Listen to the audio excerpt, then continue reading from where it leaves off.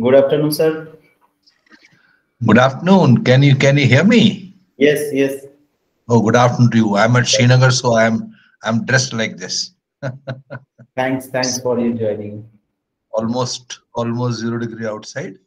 So Yeah. we're good. I'm happy we can connect, and then I have to upload also, no?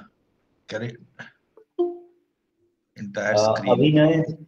Abhinay, are you here?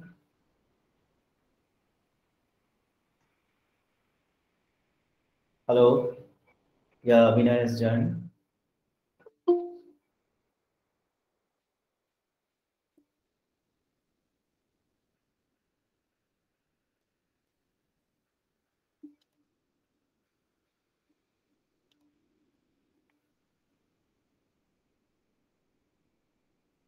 Whether the recording has started, Aditya? Recording is already started. And live streaming?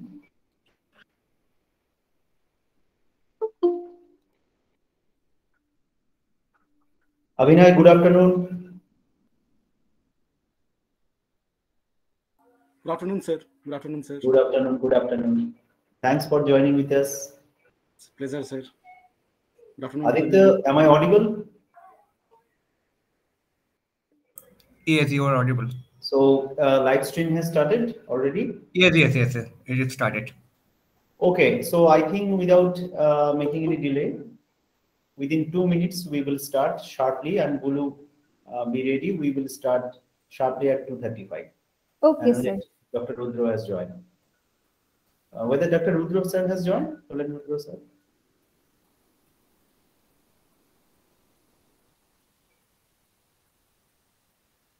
No issue, he will join.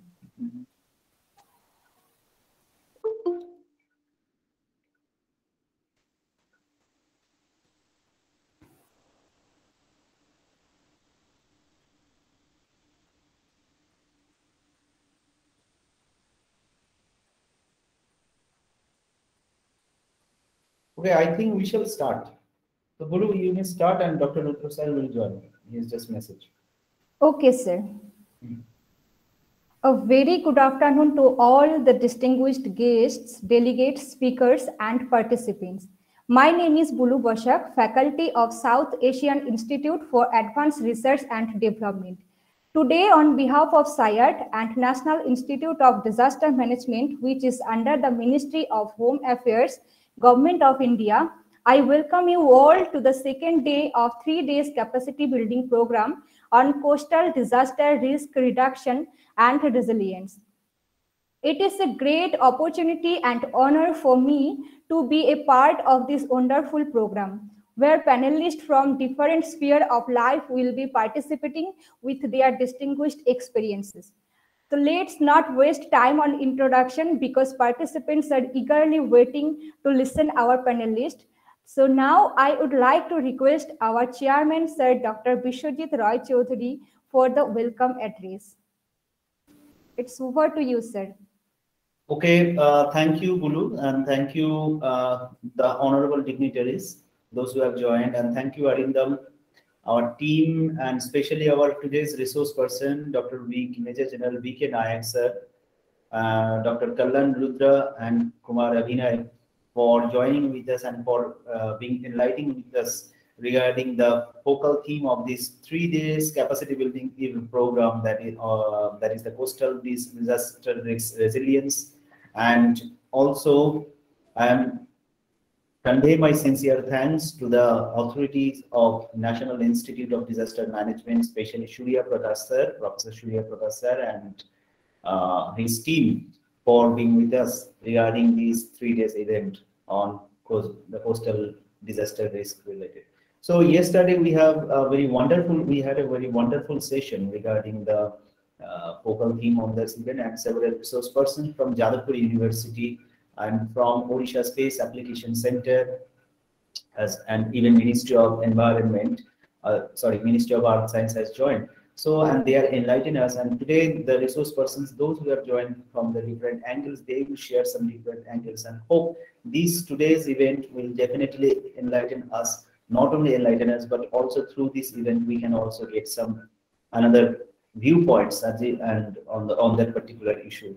So, with this, without wasting any time, I would like to request our academic director academic affairs, Sri Arindam Ray, to say a few words and also precise the note of yesterday's event. Arindam, over to you. Thank you, Chairman, sir. First of all, the welcome. This is good afternoon to all of you, and welcome all of you in the 3 days capacity building program, the Coastal Disaster Risk Reduction and Resilience in India, organized by SAIARD and NITM. Yesterday's session was really very enriched and really wonderful. Professor Sugato Hajra, the professor from Jadavpur University, he delivered his lecture on disaster risk reduction through sustainable development in Sundarban, and he focused the tsunami areas, hazard and disaster management over that particular area. He also explained that development that meets the needs of the present without compromising the ability of future generation to meet their own needs, and he especially emphasized over the sustainable development. He also discussed about the different types of hazard like biological hazard, geological hazard, hydrometeorological hazard, and also he focused over the Sendai framework. After that, our next lecture by Dr. XK Das. Arindam, please unmute.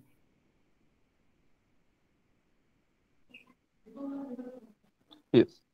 Dr. Next, sorry for the technical glitch. The next panelist was Professor Dr. S.K. Das, the senior scientist in CCR, Ministry of Earth Science, Government of India. He delivered his lecture on a glimpse of coastal hazard and vulnerability research in India. He illustrated the coastal processes, coastal hazard, coastal vulnerability, seawater quality monitoring, and he mentioned the 50 location along the Indian coast. And he explained the effects of microplastic in the coastal waters and sediments. He showed the shoreline mapping and in the coastal protection. Our last speaker was R.R. Thakur, Odisha and senior scientist from the Odisha Space Application Center on the coastal application, and he focused over the coastal application using the geospatial technology. He explained the Earth terrain feature. He wanted to focus over the coastal regulation zone for hazard and disaster risk management. He emphasized over on CRZ land along with the tidally influenced water bodies. He also showed the probable high tide line of coastal land in hazard mapping. So now this is the right time for the today's session, and we are looking forward. Over to you, Ms. Polu. Thank you, sir. Now I would like to welcome our honorable guest, Major General Dr. V.K. Nayak, sir, former senior consultant NDMA, Government of India. Major General Dr. V.K. Nayak completed his PhD in disaster management during Mr. Nayak's military career of about 38 years. He was awarded the Kirti Chakra and the AVSM Award. He has served as an advisor in the Cabinet Secretariat of Government of India.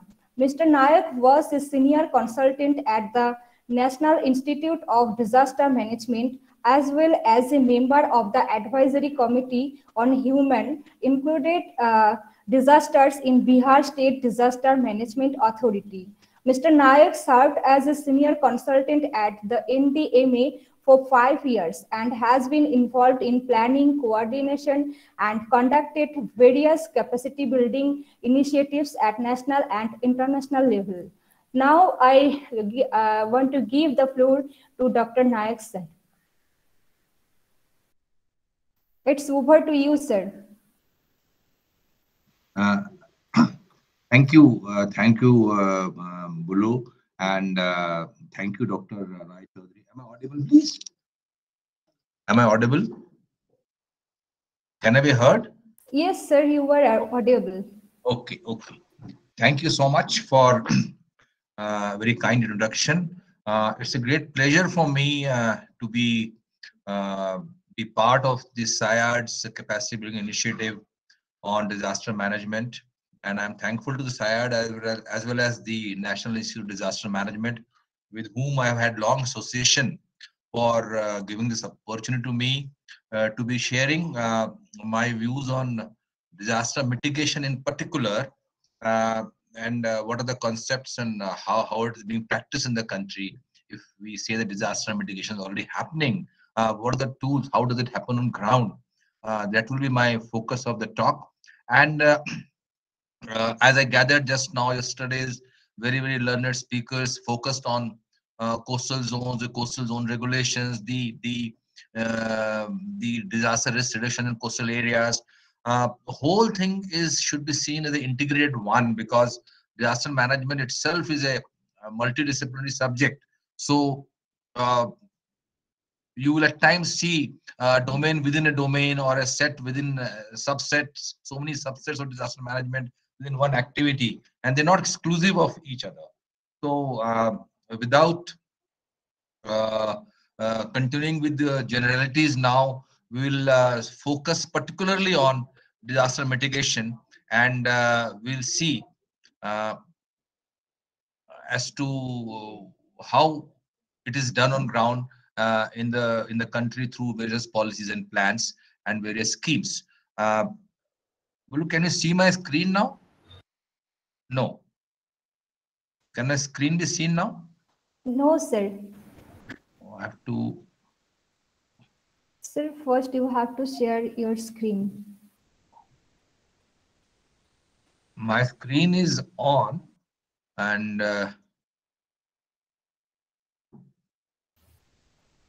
yeah, the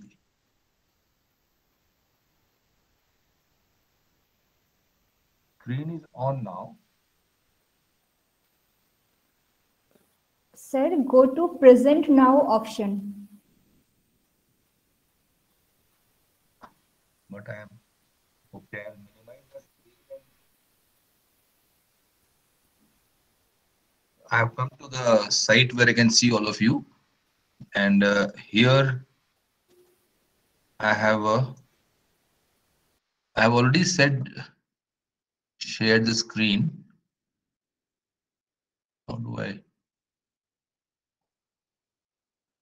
share an entire screen? But my screen as of now. Sir, you just do one thing.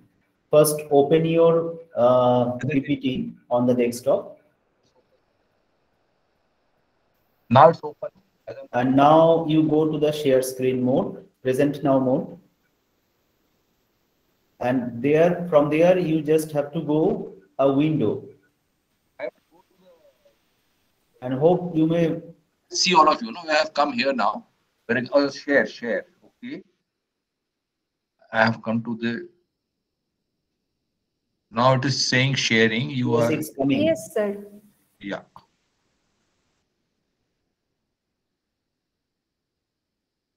So there is an option of stop sharing, and there is an option of sharing. So my screen is seen now.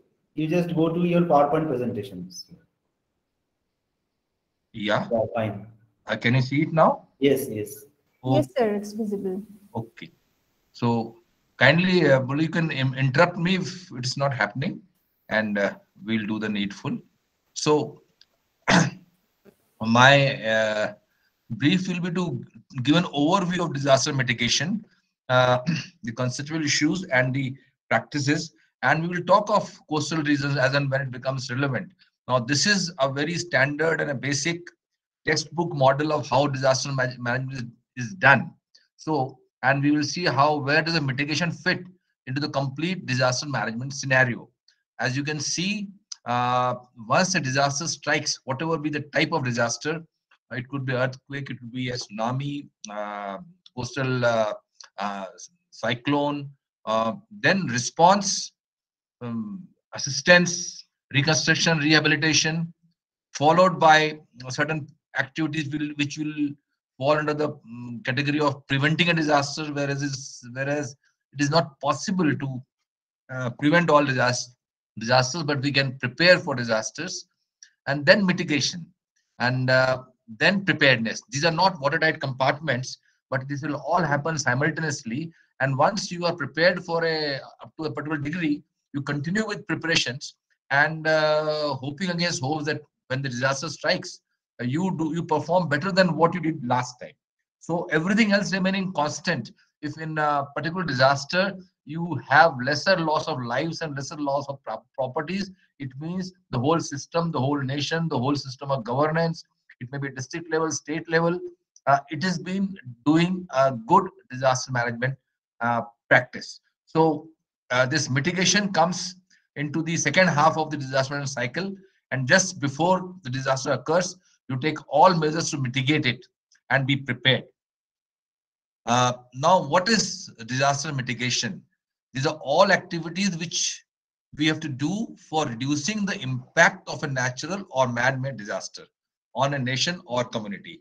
So when the pandemic struck us, if we had very robust, medical setup, we indeed had a robust medical setup, but our orientation was not towards a pandemic like this. It took us by surprise, but we very quickly got to our feet and did a lot of things to mitigate the impact of the pandemic. So all the activities done for reducing the impact. Now, this impact of disasters, what is it? Any disaster impact is more or less common. Loss of lives, loss of livelihoods. Now, see, saving lives and saving livelihoods has got a different connotation. You can save lives, but unless you create livelihoods, you're not mitigating a disaster, impact of a disaster. And damage and destruction all around to property, infrastructure, crops. Now, in biological disasters, there won't be damage and destruction to property, but biological disaster will lead to loss of livelihoods, like you've seen, which is happening in the pandemic per se. The size itself has affected our economy, resulted into livelihoods going. We saw the whole migrant population from our metros like Mumbai going back to villages. It was example of loss of livelihoods and the terrible impact of disaster. And there could be short-term and long-term impacts. Now, take your mind to present ongoing COVID. It had short-term impacts, and it will have long-term impacts. Look at the whole generation of young children. The way they have been educated for the last 2 years. Now, they still need to be studied. What is the long-term impact? And similarly, they may have health issues. They may have mental health issues. So all this is linked in disaster risk mitigation. Now, it is important to understand that while it may be possible to prevent some disaster effects, others will obviously be persistent. Now, here is a photograph telling you that there is water all around a village. Uh, Possibly, lives have been saved. Loss of life is preventable, and that has been done. But there will be persisting effect of disease, loss of livelihood, availability of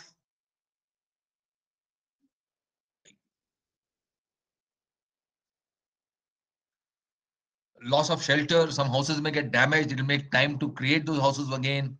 Drinking water, medicines, these are all persisting effects which will carry on after a disaster has struck.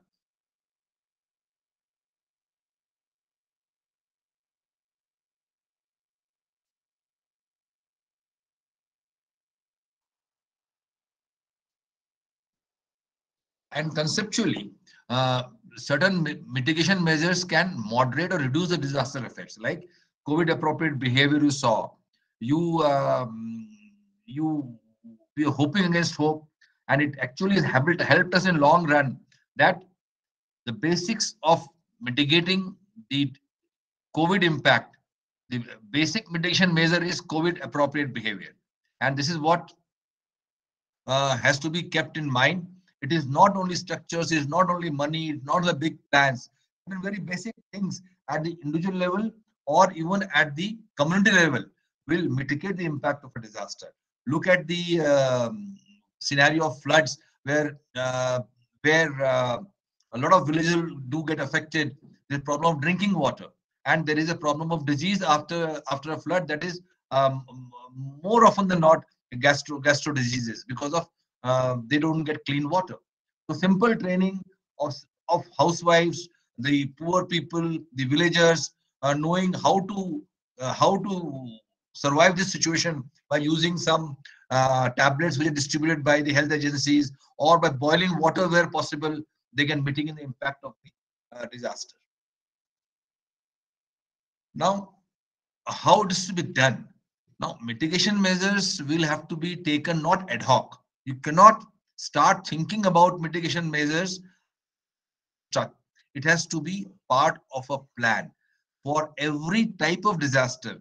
The National Disaster Management Plan today talks of 17 type of hazards, the 17 type of disasters, which includes forest fires, which includes tsunami, which includes rail air accidents, nuclear power plant accidents, and standard ones like earthquake, flood, and hurricanes, etc. But for each kind of disaster, you have to have a disaster mitigation plan, and which does not have to be general plan.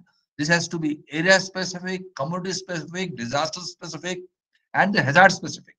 That is how you will know the measures taken for against a biological disaster. Possibly mitigation measures are different than measures taken to impact the measures taken to reduce the impact of a cyclone in the coastal areas, like we saw Taute striking the western coast last summers, 2021 summers, and in the same month we had the east coast affected, including West Bengal.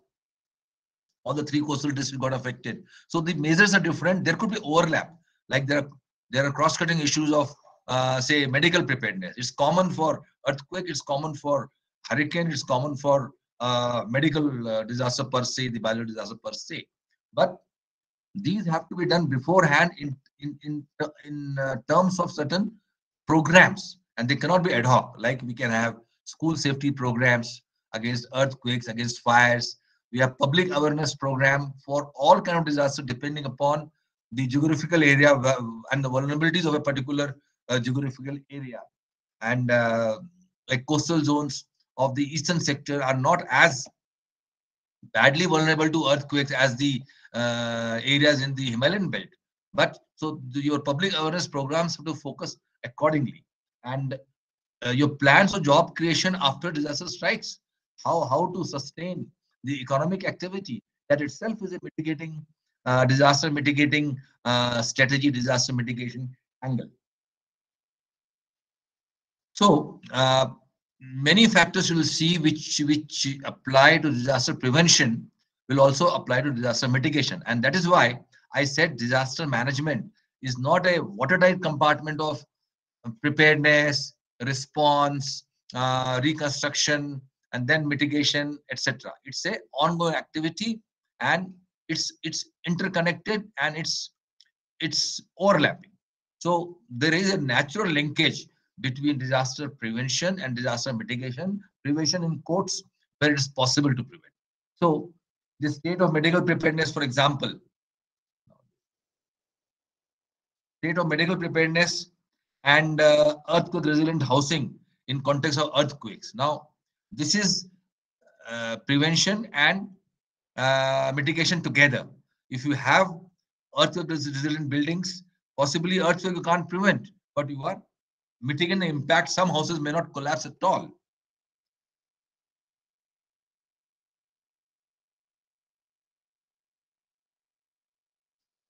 So that is why I was trying to focus on this issue of this integrated process of disaster management. Like you can see on the screen now, like you plan, you organize, you coordinate what all measures for preventing, for mitigating, for capacity building, for preparedness, response, evacuation, rescue, relief, and these are overlapping.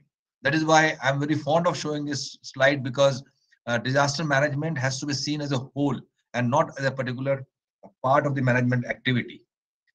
Now, how it is done and what are the basic mitigation measures? Can we cite some examples how this mitigation can be done and how it is happening on ground?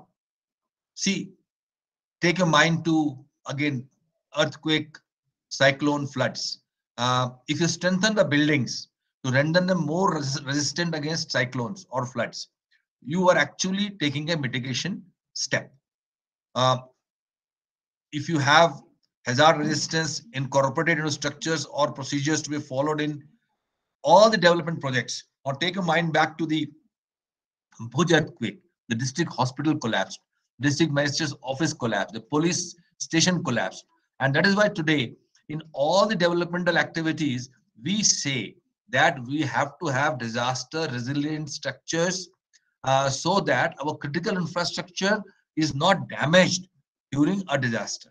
Once our critical infrastructure like hospitals, airports, railway lines, your power stations, if they are surviving and they are operational, if the business continuity goes on, imagine the kind of help you can get for disaster management per se, and particularly in the response phase when there is too much of confusion, too much of loss of life, property destruction. It's a war-like situation, to be very frank. So this disaster mitigation will come from ensuring that mitigation is embedded into the development projects of the country. Similarly, we have talked of biological disasters. There is a if there is a disaster of the kind where our plants get diseased, where our crops get diseased, you have to have multi-cropping. You have to have various type of seeds. You have to have disaster-resistant seeds, and all that takes time. Today, if a particular variety of rice gets diseased and we get less crop, there will be another variety which will not get affected, and that is what is mitigation measures and research and development to ensure that our food grains don't affect it. Changing crop cycle also, that is mature crops are harvested well in time. That is called smart harvesting. We know flood and cyclone seasons more or less, and if they're not taking a surprise, if some crop is ready, you have to have pattern of cropping so that you lose less and less of grain. Adoption of land use planning and controls to restrict activities in high risk area. We talked of coastal zone. We talked of coastal zone regulations yesterday. Speakers have talked about it. So this all land use planning. I'm so excited to know that yesterday Sundarban was touched. In particular, the kind of damage which is done to flora and fauna and our environment cannot possibly measured. It's only it will not even be known today. It will be known only after 20 years, 30 years, 40 years when you see the impact on ground. So this land use planning and how we use our land itself is a mitigation strategy, and economic diversification so that one kind of a job loss does not result into affect the other one and all that is mitigation. So disasters and development, like I told you before, you need to understand the correlation. Disasters will give a chance for development, chance for reconstruction. But if that reconstruction is not done with due disaster resilience and with due attention to the mitigation strategies, that development itself will become a hazard. Then you're not going in for a disaster resilient development. So all development activities, if you think that I am going to create a dam, I am going to create a railway line, and what is the environmental impact assessment, and what is going to be the impact on risk reduction, whether risk will reduce or increase, then you would possibly do the right, the right lines to take the right mitigation measure. Take example of a dam. Today, a dam creating a huge water body may possibly is a developmental activity which will work against droughts, which will help your economy, which will help you having more grain production. And at the same time, are you creating a risk of floods? Are you creating a risk of some kind of a risk whether the dam break is there or it's not being managed properly, like it happened in Kerala floods? There's a lot of delay in timely opening of the dam gates, and suddenly gates had to be opened because of the level of water going up beyond a point of safety. So all this has to be taken into consideration. I'm right now sitting in Kashmir, 2014. There were Srinagar floods, and I attended a couple of discussions and seminars where some people were saying, yes, we never had the floods in Srinagar town, but this particular railway line which has come into the valley of into the Jhelum Valley, and now very soon we'll be able to travel from Delhi right up to Baramulla, which is only about 40-50 kilometers from our line of control with Pakistan. So they were saying that this particular railway line and railway embankment which has come, this is not allowed the water to go into the floodplains, and that is how the city of Srinagar has got unprecedented floods. That was not indeed the basic reason, but these kind of discussions were going on. The basic reason to my mind was that right from and I'm talking about land use planning now for mitigating disaster, it was that particular thing was totally lost sight of in the time of Maharaja Hari Singh. Even before India got its freedom, there were spill channels along Jhelum, and those spill channels, when the water was when there were heavy rains, the spill channels would take the water away from the town and join the river again downstream, and that is how the town was never flooded. But over a period of time, all this land use was changed. All the spill channels were not maintained. All the low-lying areas through which water is to be diverted and again joining the main Jhelum stream, all have become residential areas. The water had no place to go, and at a particular point of time, when there were heavy rains, a flood occurred. Same thing has happened in Chennai flood, and same thing happens in so many urban floods which you hear today. It is land use planning which goes haywire, and that is one of the reasons for urban floods like Srinagar or Chennai. So effective mitigation. We have spoken in general terms as to what is disaster mitigation. Now let us see basic prerequisites. How this will happen. So one of the basic requirement of good mitigation is a proper national policy. You need a proper policy, which again, policy means we are not ad hoc. We are putting it on a paper. What is our aim? What do we want? How do we want to reduce disasters in long run? And at the same time, once you put the policy on ground, we hear of climate change now and then. We say of erratic behavior of weather, sometimes too much water, sometimes in summers temperatures going on beyond a point, in winters not raining properly. Again in Srinagar today, people are saying that we haven't had enough snow. Now if they don't have enough snow in this season, the apple crop will go for a 6, because water seeps slowly into the ground, and that is what is required, I'm told, for a good harvest of apple and other varieties which are grown here. So we have to keep monitoring the hazards and vulnerabilities. How the hazards and vulnerabilities are mutating is not the right word, but the form, the impact, it keeps changing. There are nuances to hazards. Rains and heavy rains and very heavy rains. So and that vulnerabilities also keep varying. So we have to assess, and then only you will be able to draw the right mitigation measures. Adequate and accurate analysis of ongoing project has to be done. Now, if you spend government money, if you're doing mitigation projects, for example, if you are making walls near the villages which are flood vulnerable to floods, or embankment, not the walls, embankments. But whether it is being done with due assessment of the real vulnerability, or we are making embankment just that sometimes 50 years once a flood may come, then you better not do that activity because your money is scarce.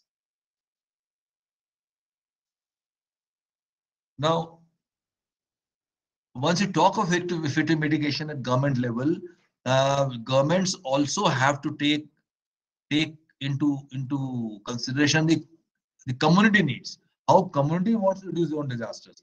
When we cannot impose things on community, communities have their own way of surviving. They have their own sense of uh, social security, economic security, security hazards, and we have to see that all our government policies, if they can strengthen the requirements of communities for risk mitigation, for disaster risk, we would be doing a mitigation effectively.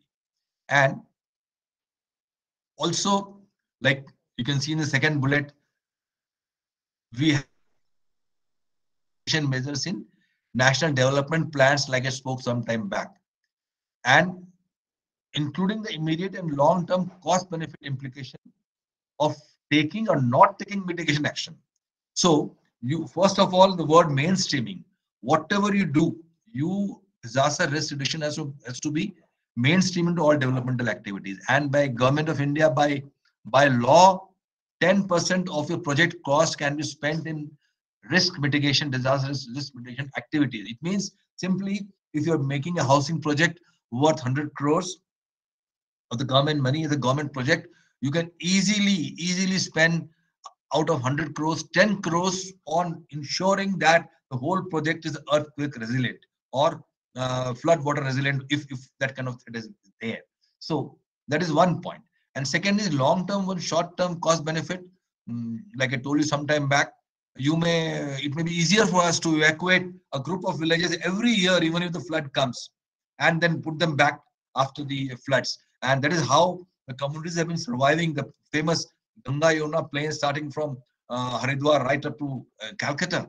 People have been surviving floods. They move to the areas where water comes and the water goes, they come back and they do agriculture there. They actually capitalize on the way nature brings more water to flood plains. Rather than staying there, getting affected and then crying that you've lost crop, you've lost lives, all those things. But there are many other factors to it. It's not only moving out of the floodplains. People are staying by virtue of certain social compulsions, certain economic compulsions. People are staying in floodplains. People are staying in vulnerable areas. So we have to have a comprehensive disaster management plan, because mitigation is part of the disaster management activity. So you also have to have institutionalized structures like we have NDMA, SDMAs, and district disaster management authorities, because unless you have these structures, there will nobody to focus on the needs which arise from time to time, and there's nobody to advise the urban local bodies at the district level, the state governments and the central government to take precautions against various disasters. Today, the NDMA is supposed to have all the policy plans, research, development, forethought for risk reduction has to be done very well placed, very knowledgeable members, and the Prime Minister himself is the chairperson. And similar in the same lines, in states, the Chief Minister himself is the chairperson, because the group of the members of SDMAs have to tell the Chief Minister as to what is not happening for reducing risk in the state, rather than what is happening in terms of various plans which is already known to the Chief Minister or which is already known to the Government of India. So coming to requirement mitigation, you have to have a procedure for post-disaster review. Last year, you must have heard there was a flash floods in Holy Ganga, where some hydroelectric project was going on ahead of Joshimath in Garhwal Himalayas. And now, after this disaster, if we have learned the lesson, if we're doing the mitigation, then possibly a similar disaster should never take place. There should be no water coming in the vicinity of a hydroelectric project without warning. We may lose the project, but we should not lose the lose lives, which is exactly happened. The requirement was to put some even visual sentries, the visual observers, 50 kilometers, 30 kilometers upstream, and send the message that there is a dam break somewhere, there's a glacier break somewhere, and water is gushing. And the whole valley where the construction was being done was not more than 150-meter wide.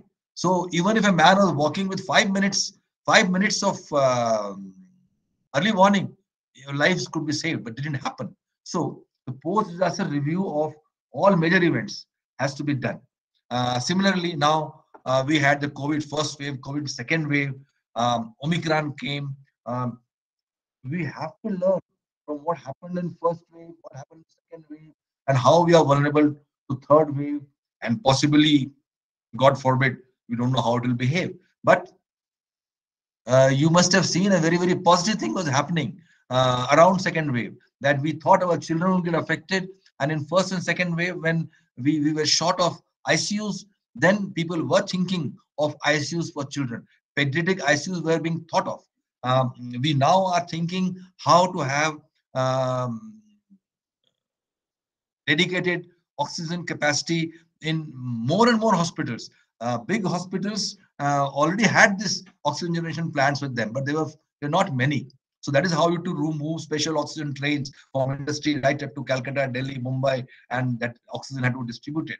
But this post-disaster review has to be done as to what went wrong, and so that in future we should not be found wanting of ICUs. We should not be found wanting of oxygen.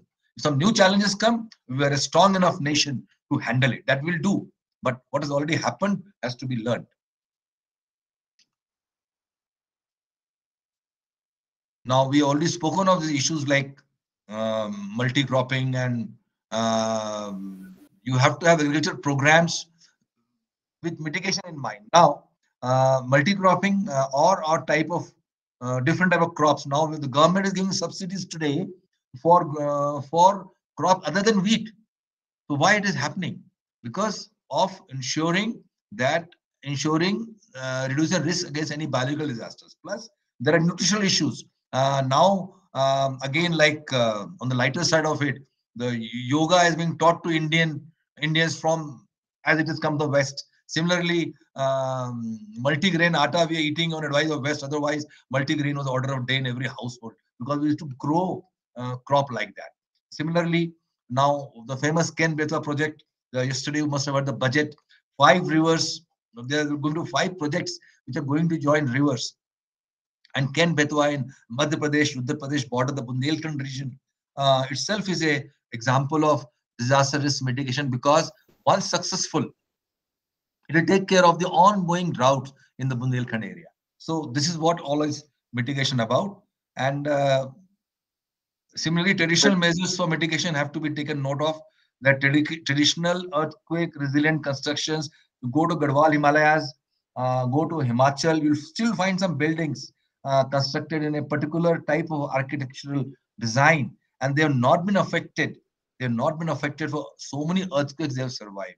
Today in Northeast, in Manipur, and in so many other states where there is a lot of bamboo available, people are making houses out of bamboo which don't get affected by earthquakes. Whereas the whole belt is in zone 4 and zone 5. And as a step of, now there's a need to mesh old and new. People who like to have better design, better houses, they'll not like to stay in bamboo houses like the ancestors used to stay 100 years back. So there is research and development going on mixing these proper structural engineering tools, the structural engineering material, say cement and all the things which you use in normal housing, along with bamboo. So that all thing is going on, and there are a lot of projects where bamboo is being used to give strength to the standard construction material. But that is example of traditional earthquake resilient construction. Yeah. Sir, sorry to interrupt you. Actually, Dr. Kalyan Rudra, sir, Chairman of West Bengal Pollution Control Board, he has got an urgent meeting. Hopefully, so that's why if you kindly sum up Yes, we will do that. We will do that. So we have generally told about mitigation, and just to tell you, and since we have to close, we have our policies and plans to accommodate all the requirements of such good risk disaster mitigation, and that is in form of we will not talk of structural and non-structural mitigation now. We have a national disaster management plan. We have a national disaster management policy which talks of proper disaster mitigation, and this uh, structural and non-structural is basically education awareness, and structural is basically the construction and making sure that our buildings and all are okay. Legal framework is non-structural measure, incentives is non-structural measures, then training education. I leave this presentation with the faculty, and whatever you're doing with public awareness is also non-structural measures. So our warning system today, we survived last year 2 major cyclones, very few casualties, 6 between Orissa and West Bengal in cyclone Yas. How? Because the India Met Department gave very good early warning, and with that I think I'll stop here. And we have various plans and policies. We have this national plan on disaster management, which talks of disasters, and one of the pillars of disaster plan is the community level disaster management, and also all mitigation projects have to be identified well in advance.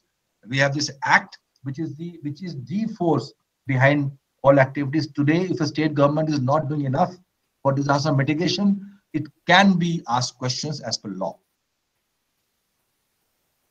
And similarly, we have a plan, I said, a very detailed plan. And this is a complete chapter on mitigation of disaster for all the 17 hazards which are there in front of you now. And it is very well designed. And if you follow it, you will actually don't have to reinvent the wheel. And we have very famous mitigation program like National Cyclone Risk Mitigation Program, which is very successful. We have landslide risk mitigation scheme going on, flood risk mitigation scheme going on, and so on. At national level, a lot of schemes are going on. We have to just weave into them. We have to just integrate with them. And with that, I'll stop here, and I'll be available even after the second talk. If there are any discussion questions, we can always handle it. And thank you so much for this opportunity, Dr. Rai Chaudhary. Thank you. Thank you, Dr. Naik sir, for such a wonderful lecture. We will be highly enlightened from your lecture. Now, I would like to request Dr. Kalyan Rudra, Chairman of West Bengal Pollution Control Board, Government of West Bengal. Dr. Kalyan Rudra is presently Chairman of West Bengal Pollution Control Board and former member of Central Pollution Control Board.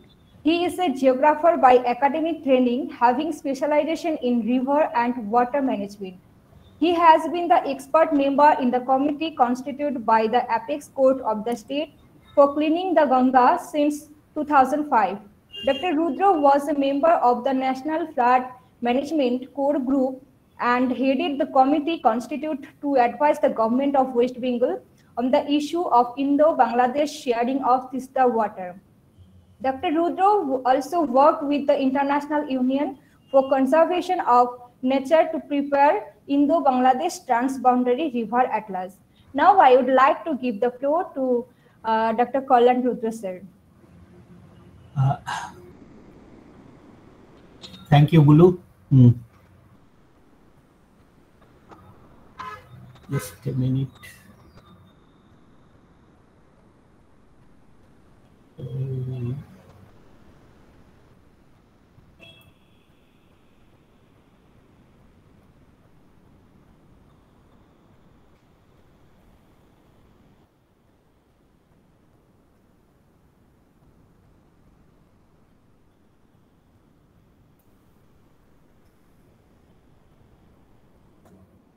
Can you see my screen? Hello? Yes, sir, it's visible. Am I audible? I understand. Yes, sir, you are audible. Yes. Okay. How much time I'm allowed to speak? How much time? I will maintain that. Sir, 40 minutes. Okay. 40 Thank you. It is enough for me. My dear friends, myself as introduced, I am chairman of the Pollution Control Board, but last 4 decades or so, I was trying to understand the dynamic river system of the GBM Delta, that is Ganga, Brahmaputra, Meghna Delta. And one of my special area of interest had been Sundarban. And for last few years, I'm trying to understand how the climate change is impacting the coastline of undivided Bengal. The very picture, what you see on my screen, is the last village of an island where people are continuously retreating, and you can see this how the sea is encroaching gradually inland, and they have frequent cyclonic storm surge. It seems to be one of the paradox of geomorphology that, in spite of the fact that the Ganga, Brahmaputra, Meghna system carries highest sediment load in the world, the coastline along the West Bengal Delta, that is the western part of the GBM Delta, is not growing. Rather, it is called retrograding delta, that is, sea is advancing very fast. In the contrary, the coastline along Bangladesh, because of the receiving the sediment load by the Meghna and Brahmaputra and the Ganga system, it is growing southward. So this is a very complex delta where one part is retrograding, other part is prograding. I was trying to understand these dynamics of the delta since 1780, when James Rennell published the first scientific atlas of Bengal.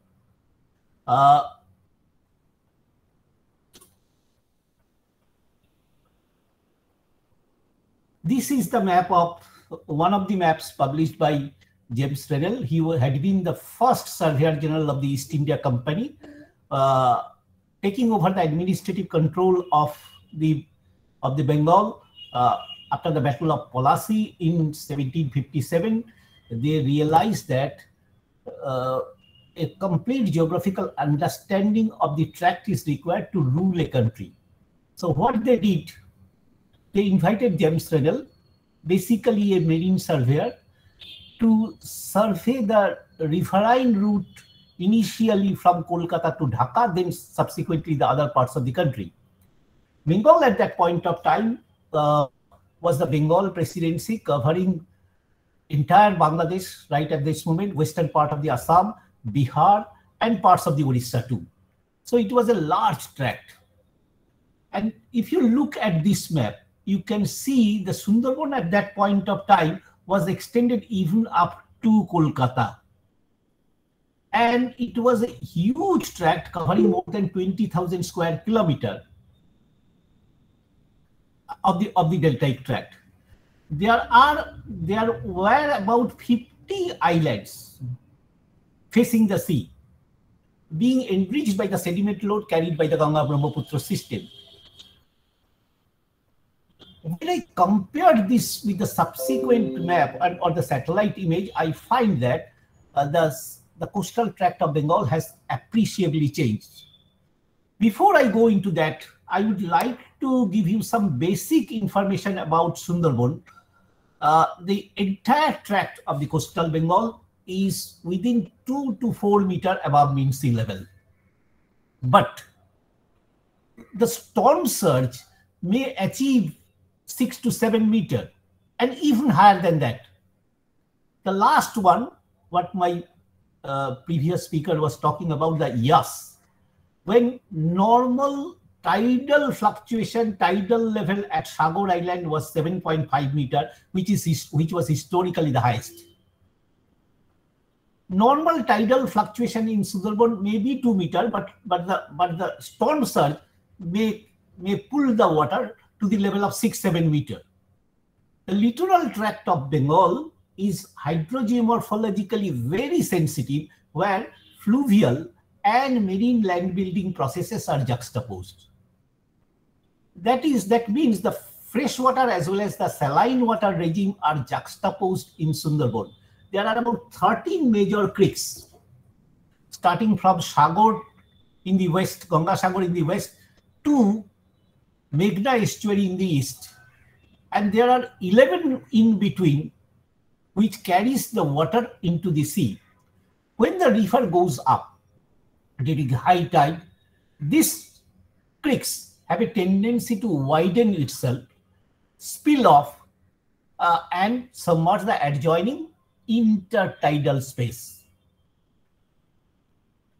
Unfortunately, without realizing this hydrogeomorphology of the Sundarban Delta, the colonial rulers started to reclaim Sundarban.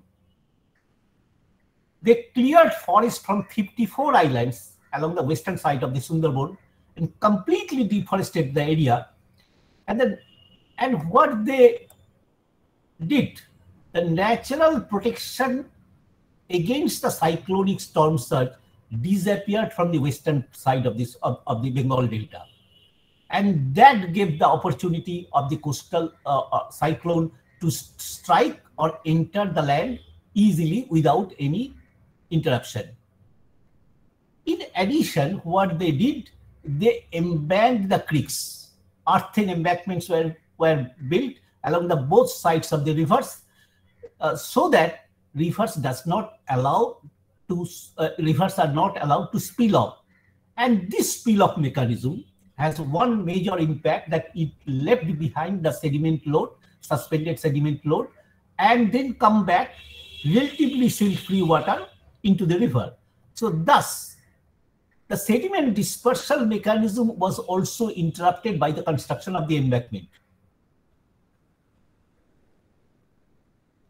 Thus, the entire hydroecological balance of the delta was interrupted. In addition, we have a tectonic change of the Bengal Delta, that is what we call Holocene eastward tilt of the delta. That is the basement on which the sediment load is deposited is gradually tilted eastward. And this has led to the eastward migration of the main flow of the Ganga through Padma, leaving behind the Bhagirathi, Jalongi, Mathabhanga, Gorai, and many other distributary channels. And Padma gradually rejuvenated itself and migrating the entire water towards the Bangladesh. This is one of the reasons why we had to build Farakka barrage and divert some water towards the Bhagirathi River. But these kinds of human intervention, along with the natural neotectonism of the Bengal Delta, has put us in a very difficult situation. If you look at this satellite image, you can see the sediment load being deposited on the continental shelf. This red part is definitely the Sundarban forest. But if you look at this western part, this is the Sagar Island, where the famous Komeshwari temple. Here is the Moushuni. Here is the Namkhana, etc., etc. And here is the G plot. The entire western part of the delta is completely deforested. Dense forest lies somewhere here, rather along the eastern part of the West Bengal Delta. I was comparing how much forest cover we have lost. I overlaid 3 maps. One, that of the James Rennell, which I showed, which was published in 1780, when undivided Bengal had a forest cover of more than 20,000 square kilometers. In 1841, one cartographer named Tassin, J.B. Tassin, surveyed Bengal, and he published another map where he showed that the Bengal coast has a forest cover of about 1,700 and 745 square kilometers. When I was comparing with that of the recent satellite image, I find it is about 10,435 square kilometers. That means since 1780, we have lost about 40% of the forest cover, and this has created a serious ecological imbalance. If you look at this kind of estuary creeks in Sundarban, what we find that tide goes up to this level,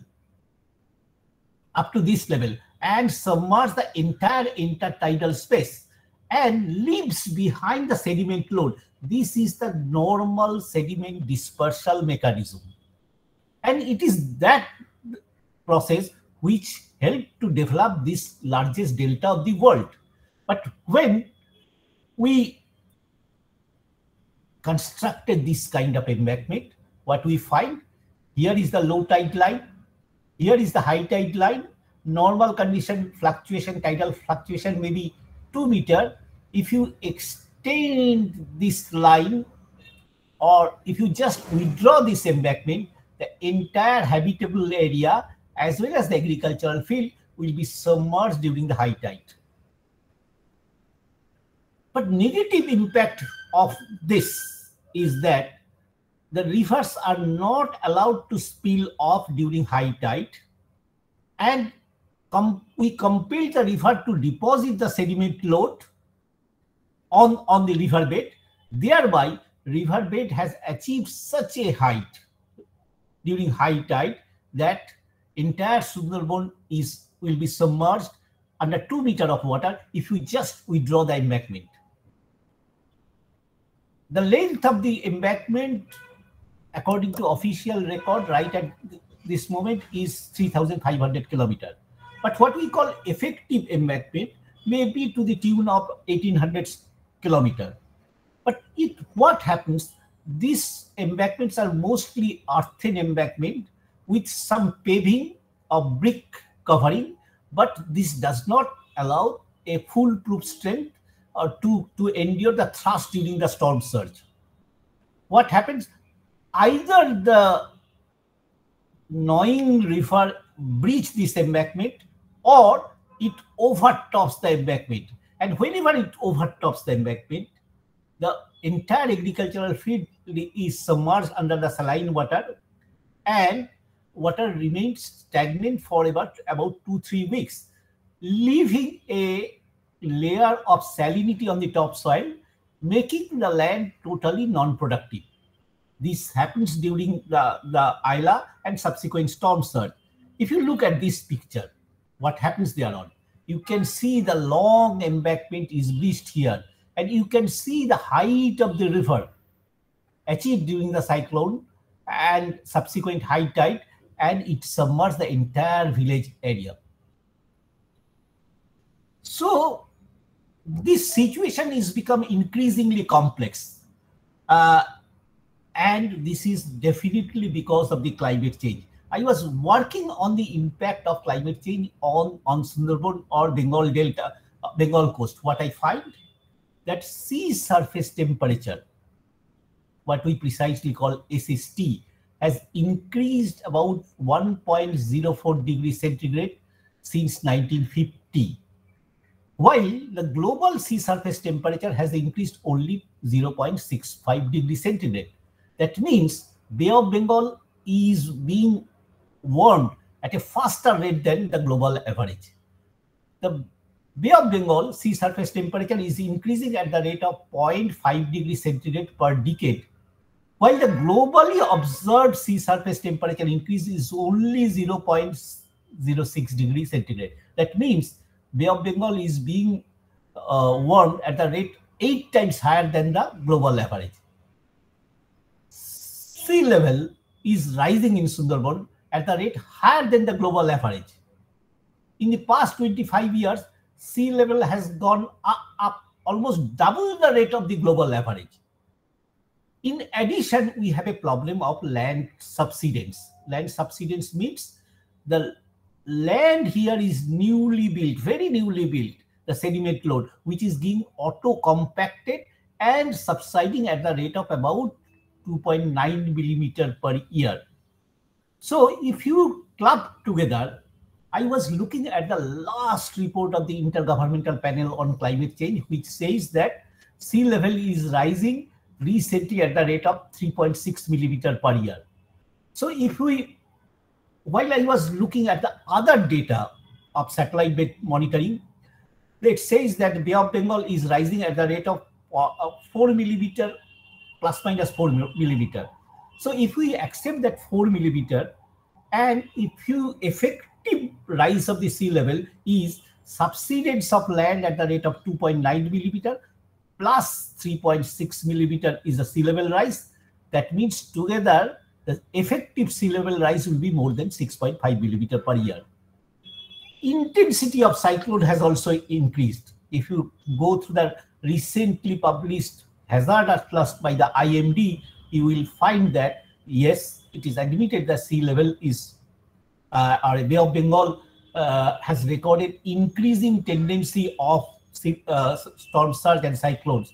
It has increased by about 26% during last 120 years.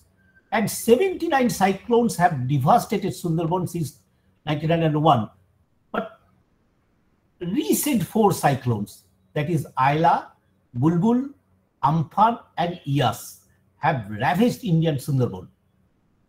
I was just compiling the database after the years when government of West Bengal constituted a very high power committee with 24 experts, and I was requested to be the chairman of the committee.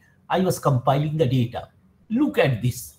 This is the Ayla, and it appeared on 25th May 2009. And this is the wind speed, and this is the time of high tide, and this is the high tide level. Whenever the high tide and cyclonic storm surge, a landfall synchronized, the disaster was knew no bound. Rather, disaster, quote unquote, may be a weak expression to describe what happens in Sundarban. If you look gradually, that since 2009, there was no major cyclone during subsequent 10 years. In 2090, that is after about 10 years, we recorded Bulbul. And then subsequently, we have 3 cyclones, very short interval, that is Bulbul in 2019, Amphan in 2020, and Iyas in 2021.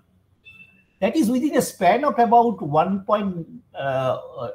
18 or 19 months, we recorded 3 cyclones.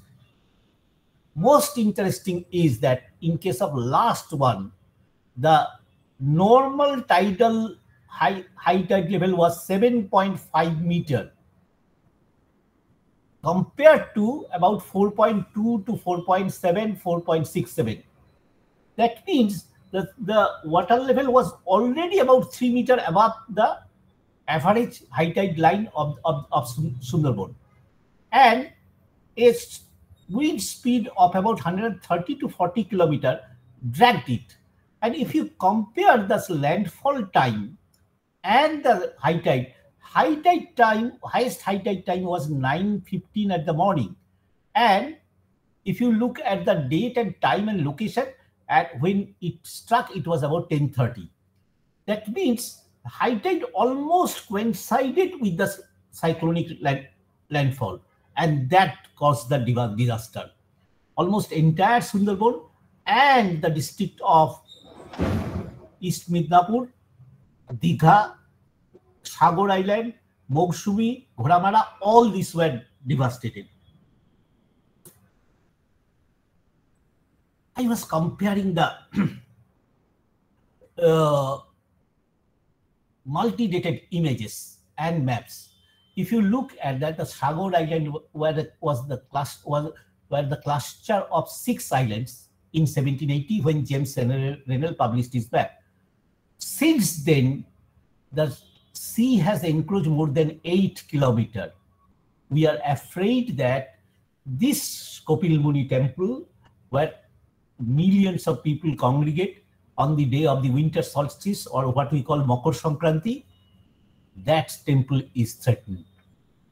We have consulted many experts, and IIT Chennai was also consulted. What they proposed, that we need to construct some offshore intervention. That is, about 150 to 200 meter downstream of the low tide line, they proposed a offshore barrier reefs. Offshore barrier reefs means an horizontal wall to break the wave thereon. But it is a very costly intervention. 2.3 kilometer long barrier reef will cost more than 66 crore. What I am afraid that if you just put the Sagar Island has a width of about 14 kilometers from west to east along the seafront. If you just put a barrier somewhere in between, having a length of about 2.3 kilometers, the intensity of erosion along the both ends will increase. So what I think that this is also the territorial boundary of the country. Entire Sundarban southern front is the territorial boundary of the country.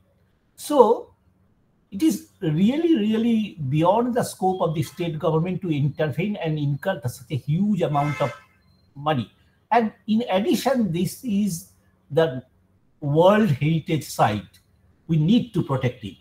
And that involves a huge monetary involvement. And I believe the state government as well as the central government should come forward and to do the needful to protect the coastal tract of Bengal. What I am doing here, I was also looking at the century scale change of the Bengal Delta. There was one map published by the Survey of India in 1917 topographical sheet. I had the opportunity to look that map at British Museum, British Library, and I overlaid this. I find that how the coastal, this has been the 1917. Here, the entire coastline has changed. The black line is 2020. And if you look at the 1780 and just overlaid, there is a very simple GIS solution. You will find how the shape of the island has also changed. Not only the habitable islands are shrinking, but the other densely forest cover areas are also shrinking because the climate change impacts and cyclones are so powerful. Here is one island called Ghoramara. Ghoramara is shrinking at a very faster rate. We have already lost Suparibhanga, Lohachora, Bedford, and many other islands. There was one island what I visited with my friend Professor Sunanda Bandyopadhyay long back, about 16 kilometers downstream of the Sagar Island. That was Chuksha. That is no more there. There was one island along the Indo-Bangladesh border that was named as Newbur Island that has also disappeared. So coastline is very fast changing. But if you compare that with that of the Bangladesh, they are the gaining land at a very faster rate. This black line is the 2020 and this yellow line is the 1970. You can see how much land they have. If you look at the Noakhali, when Gandhiji visited this Noakhali, the coastline was somewhere here, but now it is about 30 kilometers downstream somewhere here. So because it receives sediment load, suspended sediment load of the combined flow of the Ganga, Brahmaputra and Meghna. So they are gaining the land. So what we are doing, we are trying to protect our embankment with this kind of embankment. Sometimes earthen, sometimes concrete, but that is not enough. They don't have the strength to protect the coast from the cyclonic storm surge.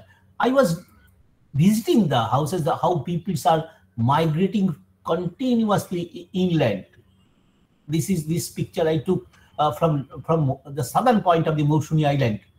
And these people are continuously migrated. A group of neo-refugees, or what we call environmental refugees, are emerging. They are continuously shifting inland.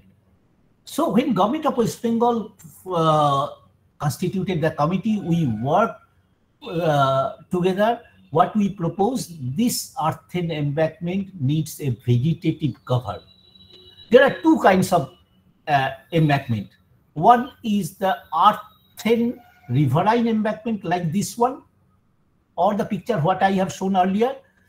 what we propose, they need a geotextile cover and some vegetative wall can be created.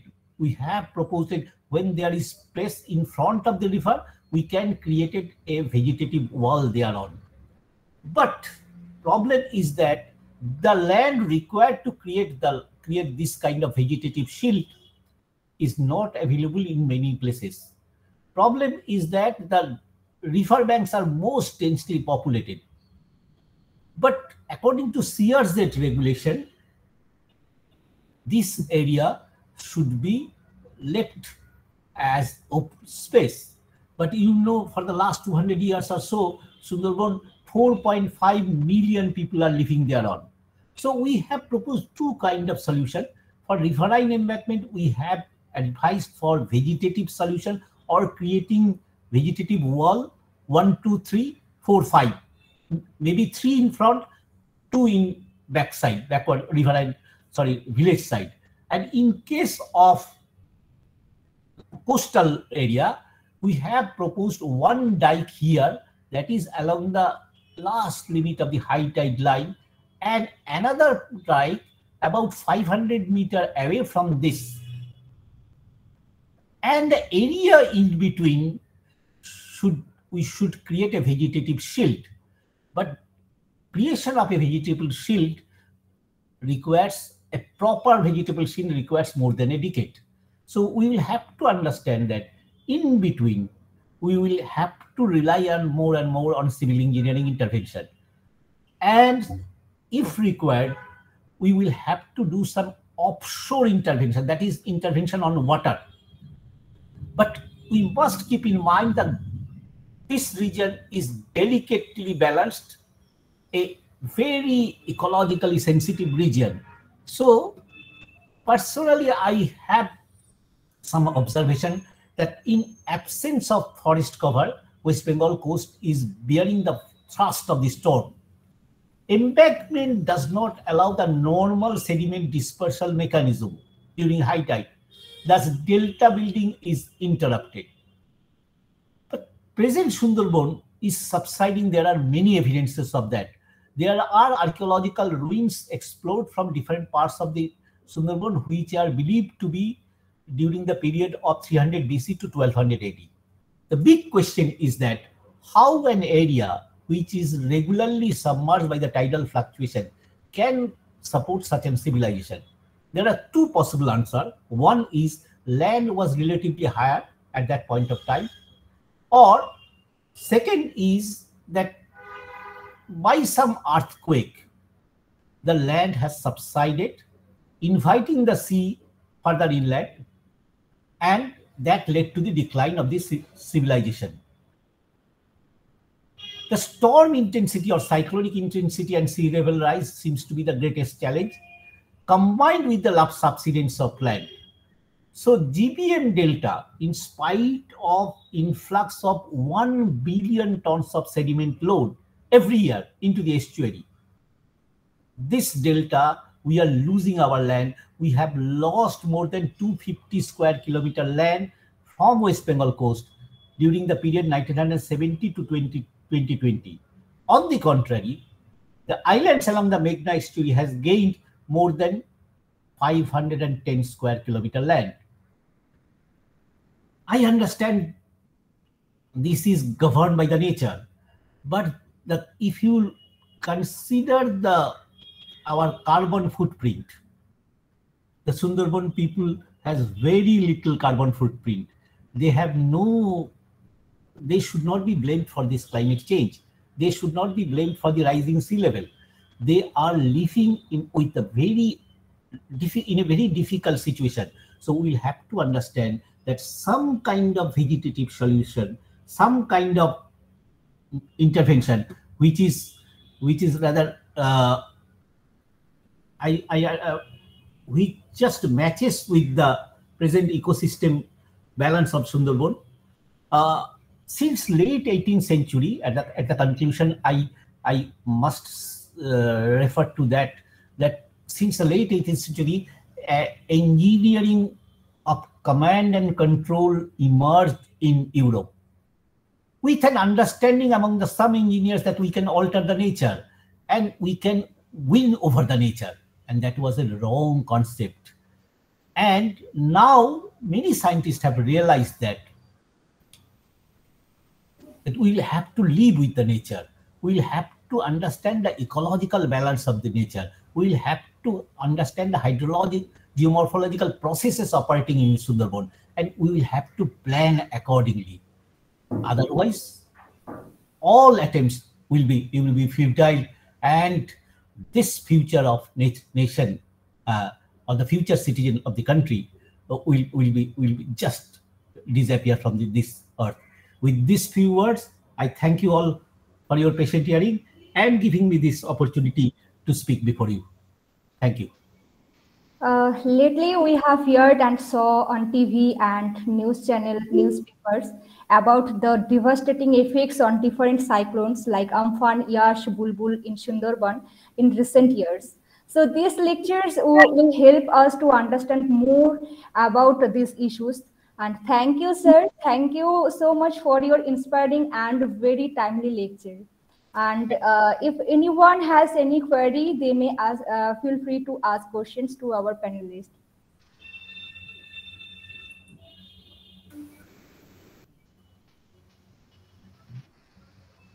I saw Kaushik Mondal and Gurpreet Singh.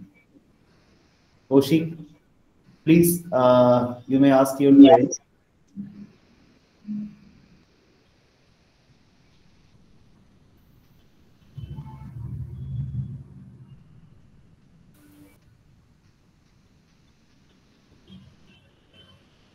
Kaushik Mandal, are you here? Or Gurpreet Singh Talwandi? If you have any queries to our resource persons, you may ask.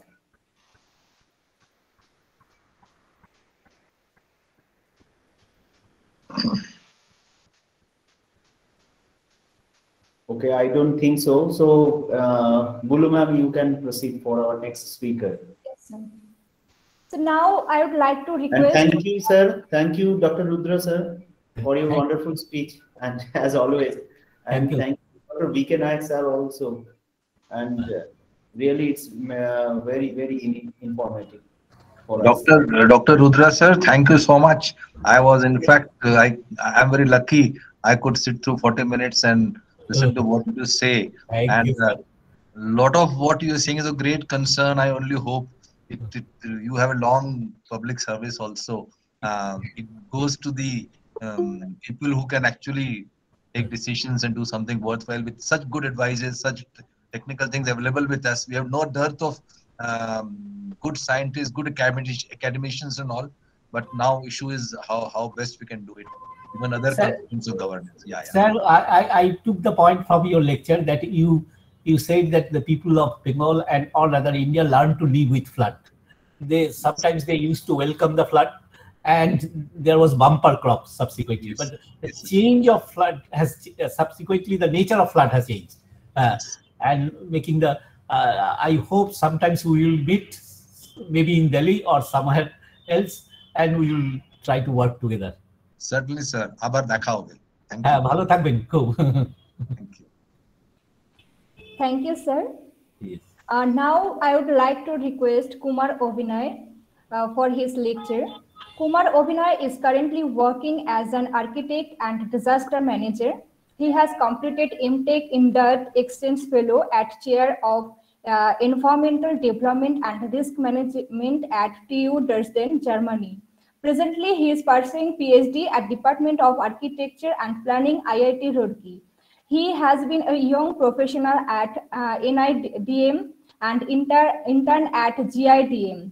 His area of interest are disaster risk reduction, socio-economic aspect of disaster management, disaster relief shelter, risk assessment, urban flood management, earthquake resilient, design, architecture planning. So now it's up to you. The floor is yours. Thank you, Bulu ma'am. I am very thankful to NIDM and SAIARD for providing me this opportunity to share the dais with Major General V.K. sir and Kalyan Rudra sir. Very, very sincere namaskar to you too, sir. I am very young to you guys, and I am very fortunate to share the speaking dais with you guys. Today, I will be presenting. Sorry, wait a minute.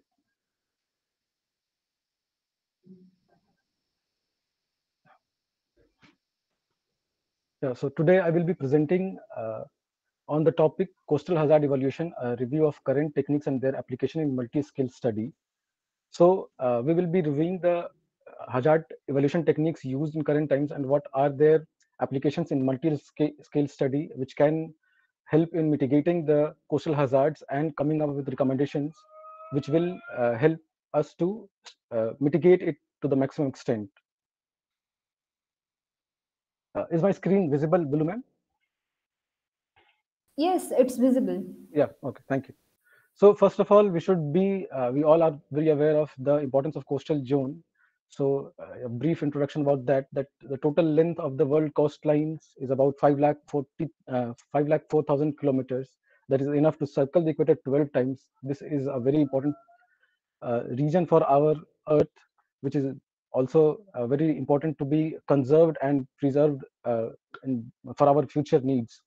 So as you can see here, the importance of coastal zones can be seen here with uh, the extent of population in that area, which is like about maximum population is density is in the coastal regions, where we can see that the population density is about 80% per square kilometer. That is twice the global average population density. And we can see that more than 70% of the world's mega cities are situated near to the coastal areas. Apart from this, coastal ecosystems yield 90% of global fisheries, and it is a major source of income for fishermen in our coastal areas. Apart from that, reefs are very important, and mangroves, as Rudra sir was talking about the importance of Sundarban Delta mangroves in that area, how it helps in reducing the effect of the cyclone and storm surges in that area. So this is the need of coastal lines. Apart from that, we can see more than 1 billion people rely on fish as their main sole source of animal protein. Apart from that, tourism is a economical point of view where coastlines attract a lot of tourists and generate a lot of income for our uh, country as well as at the global level. Apart from that, estuaries and lagoons, fjords are also very important for our freshwater and supplies. Moving on to the next, coastal hazards may be defined as the occurrence of a phenomenon which has the potential for causing damage to or loss of natural ecosystem, buildings, and infrastructures. So we can see that it's a combination of various hazards, which includes storms, floods, coastal floodings, saltwater intrusion, which collectively could be termed as coastal hazards. And this could be due to the natural phenomenon, or it could be due to man-made activities. So coastal hazards can be of two types, categorized into two categories. One is a rapid onset hazards, where storms are frequent. So we saw cyclones. We have witnessed 3 cyclones in last 2 years or 2 or 3 years. Flooding is a rapid onset hazard. Tsunamis, as we witnessed in 2005, was a very major uh, coastal hazard we have witnessed. On the other side, we have slow onset hazards also, which are shoreline erosion, sea level rise, saltwater intrusion, land subsidence.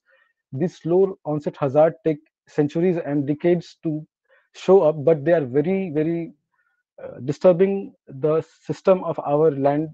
And as as Rudra sir was talking, that how we have lost a lot of land in our West Bengal region due to the sea level rise. Also, shoreline erosion is also causing loss of the land land in the coastal regions for us. Again, saltwater intrusion, when mixes with our rivers, makes the water saline and it is not fit for drinking. So this is also a major issue for coastal areas, which we need to look into. Moving on to the next slide, we can see here. So if coastal hazards are dangerous to us, so it's very important to map these coastal hazards. So the coastal hazard mapping presents a present in the coastal environment in order to guide coastal planning. Coastal planning is very important in order to mitigate the coastal hazard, and we need to develop policies so that the coastal hazards could be mitigated, as Rudra sir was also talking about. We need to do something like offshore intervention or plantation in between the dikes for high tide level and proposed high tide level, like in extreme cyclone cases. So we can see with this image, this is an image by FEMA. You can see where we have various sea levels shown here. Like this is the normal sea level. This is the base flood elevation, where it is proposed that the buildings or the structures near to the shoreline, which lies in the base flood elevation, should be elevated so that the water, when there is a flooding in the shore area, the water could pass and it would not damage our property. Again, we can see here vegetation. It will stop the it will decrease the speed of the waves, and it will reduce the intensity of the waves on the ground area. So we can see these zones divided here, where this is the very high risk zone of coastal flooding. This is a mediate zone. This is also a moderate zone, and this is a safe zone in the coastal region.